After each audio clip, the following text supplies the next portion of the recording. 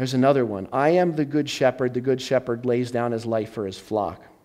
If you look at that in Aramaic, what he said, I am, that I am, the shepherd of ripeness.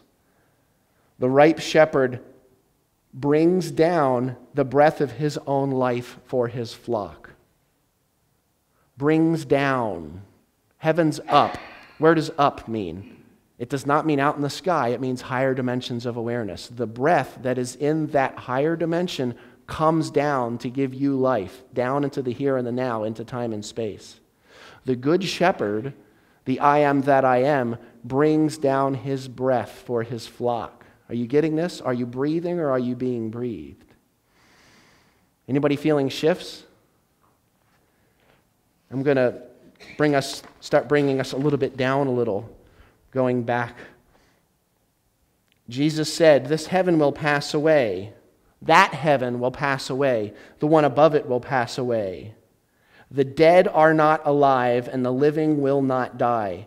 In the days when you digested or processed that which is dead, you made it that which is alive. What did he mean by that?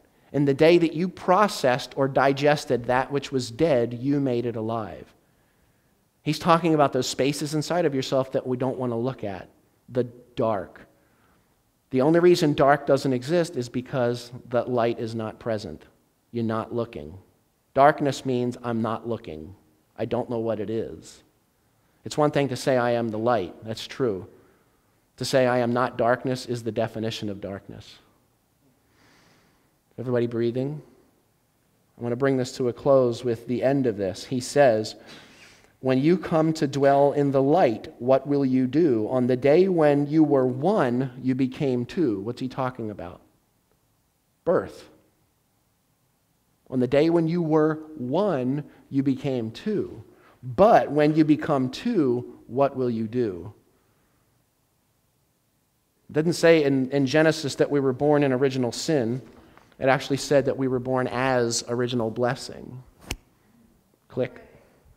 As original blessing. The original sin was all of a sudden believing that we're separate from the one.